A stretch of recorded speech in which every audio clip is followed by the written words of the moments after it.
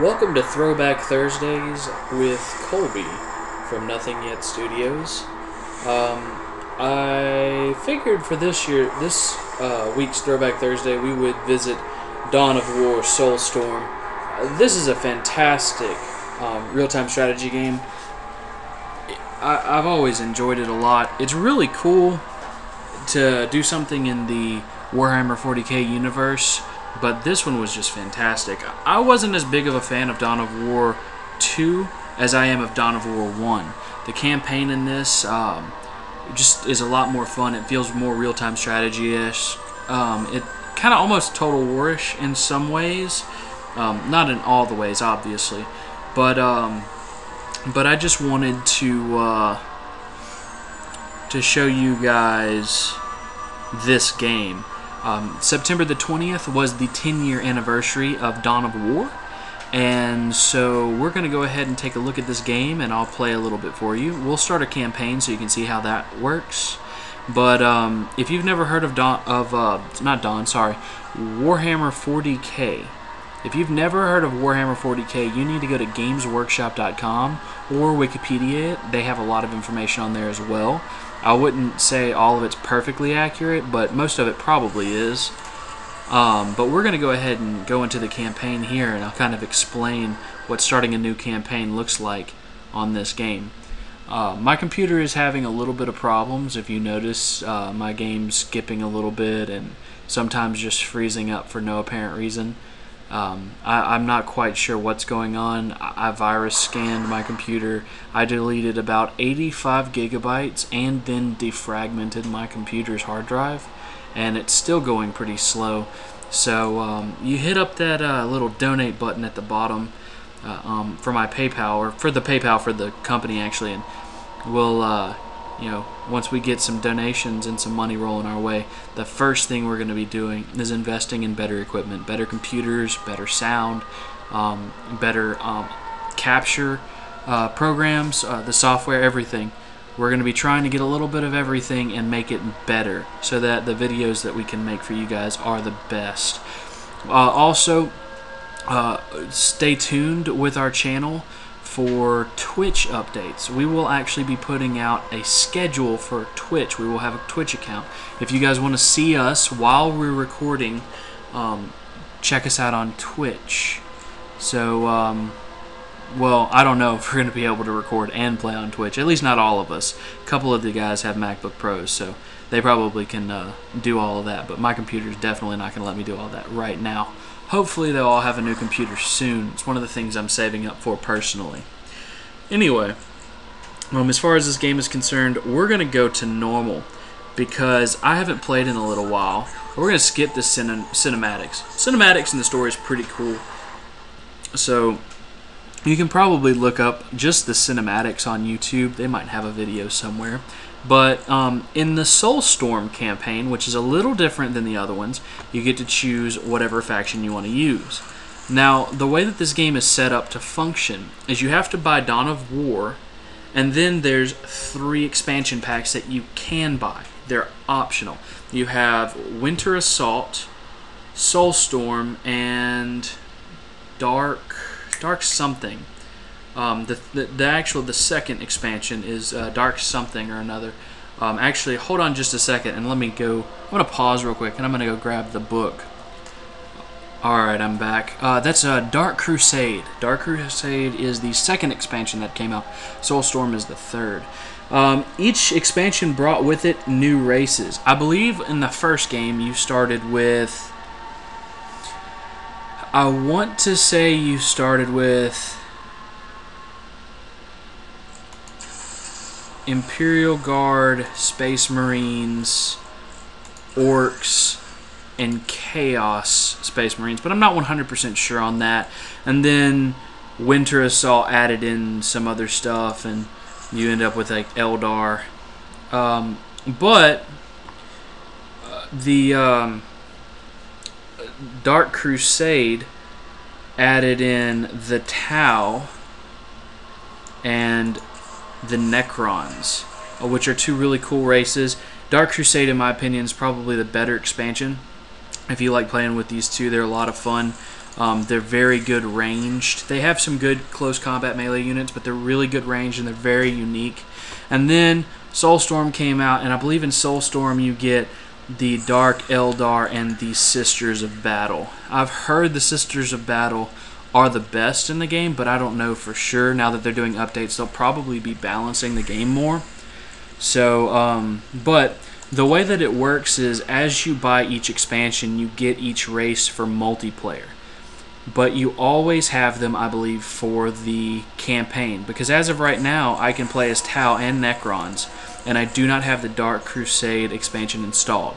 I own it, but whenever Steam added it to their library, which is another cool feature since now it's on Steam, the product codes for Dark Crusader don't match the one that I have on my book. So I'm actually working with Steam right now to try and get that resolved. But it's a really cool system because, like I said, you know, with Soulstorm installed, I can play with all of the different creatures, but I believe it's when you go to online multiplayer that you're limited by what your actual installations give you.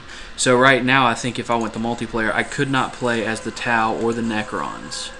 So for this game in campaign, I don't know what I want to choose.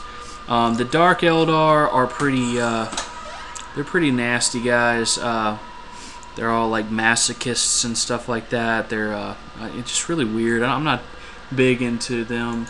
And then you also have the Chaos Space Marines. These guys are pretty. They're pretty dark too, but they're not dark in the same way the Dark Eldar are. These guys are. They're worshippers of the Chaos Gods. While there is Slanesh as a Chaos God, there's also 3 other ones, and they're just kind of, you know, your typical bad guys. They're all for the Chaos Gods, and they worship them. The Eldar are an ancient race that use a special type of technology that's kind of infused with a magic style thing, I guess. I'm not an expert at the Warhammer 40k stuff. I haven't really played a lot. I played Warhammer 40k a little bit.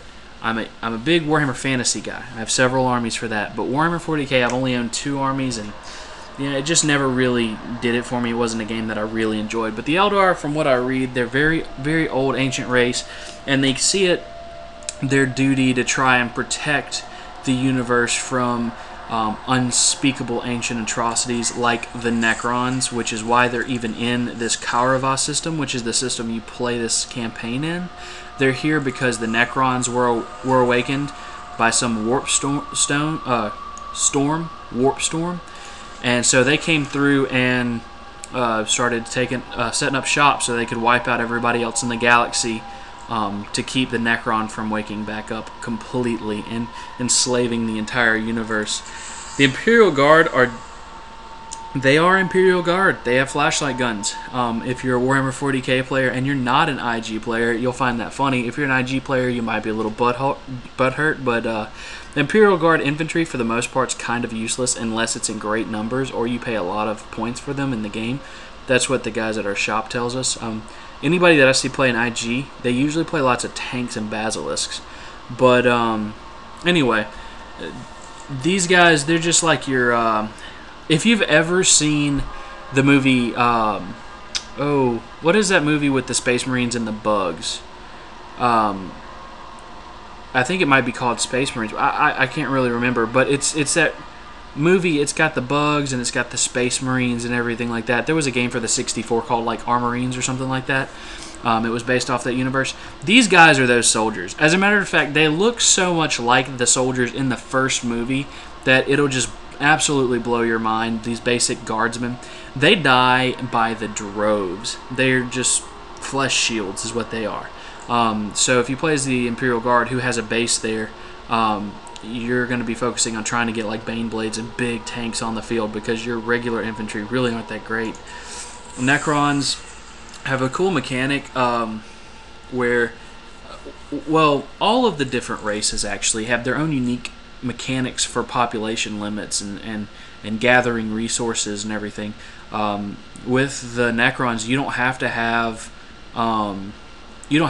one type of resource. I believe you only have to have power, which helps you out a good bit. But but there are problems. They're really kind of slow to accrue power, and their stuff's very expensive. But that makes you not have to focus on both types of resources, as well as I believe that they gain population limit just by building buildings, kind of like the DoW, who do something similar. Then you have the orcs, which they have the WOG. A WOG, as it says right here, is like it's like an orc jihad. That's like the best way to explain it.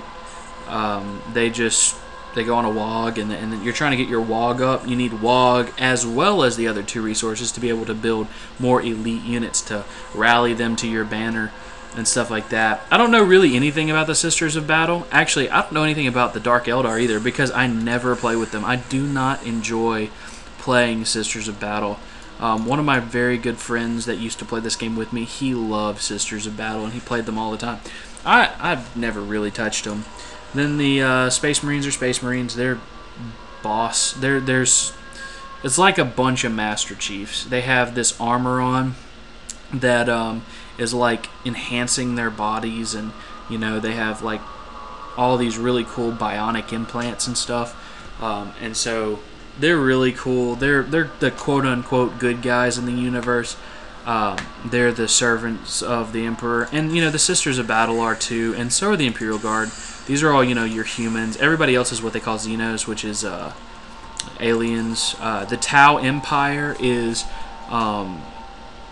they're really cool. They're all about unity and what's best for everyone and stuff like that. They're a really socialistic type government, but they're really cool because they're very good ranged combat. Their ranged combat's sick. Once you get all your guys completely upgraded, whenever someone starts charging you with a big fully decked out infantry, they'll probably die before they even get close to you. So the DoW are really good for that, and their technology is really awesome. So those are all of our different people that we can play as. I typically don't play as either of the Eldar or the Sisters of Battle. I don't like the way the Eldar play, and I don't like the Sisters of Battle. So we can go with any of the other ones right now, just because I want to enjoy this game as I play. And this will be a several-part series. I'll be dropping several videos over the next month or two just for this game alone. It'll be introduced on a Thursday, and I might stick to releasing this my other videos on Thursdays specifically. However, after its initial launch and talking about the game, I might actually start just releasing these midweek. I don't know. I'll let you guys know whenever I post. It'll be in the description on what I decide to do with that. So anyway, we're going to go ahead and select our guy and get to taking over this system of planets.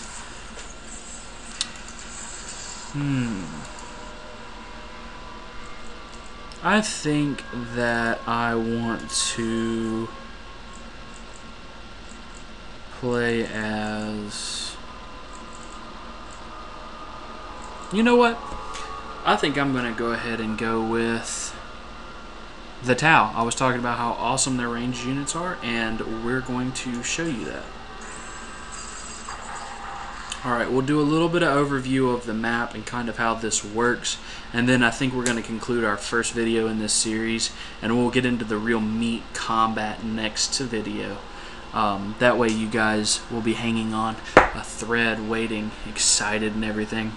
Alright, so the DoW start with 1. They jumped in, took a moon, and then they put their base on it. I'm going to go ahead and get rid of that because nobody really cares. So let's go recon our own base and go to the reinforce menu so we can look at it. Alright, you have the opportunity to go ahead and garrison people into your base. It costs, you can garrison buildings as well, but it costs per building, and you have a limit to how many buildings and how many units you put in there. But you can like beef up your base to where as soon as the game starts, you can almost just walk across the map and blow them up, because between your garrison here, your normal garrison, and your honor guard and your fully leveled up commander, it can be almost impossible for people to take bases from you, unless when they attack they have a huge honor guard as well. So the strength of this base is a 10 because it's a home base. Home bases are much harder to take than just little territories, and it gives me a requisition bonus of plus 100 per turn. This is turn based. We also have a cannon. This cannon will weaken the when we go to assault a territory, it'll jump through and weaken the guys, so we'll go ahead and accept that. It'll weaken whoever we attack. Because we have here, it shows us the 2 places we can attack. We can either get a webway portal, which will allow us to jump down here, or jump over here.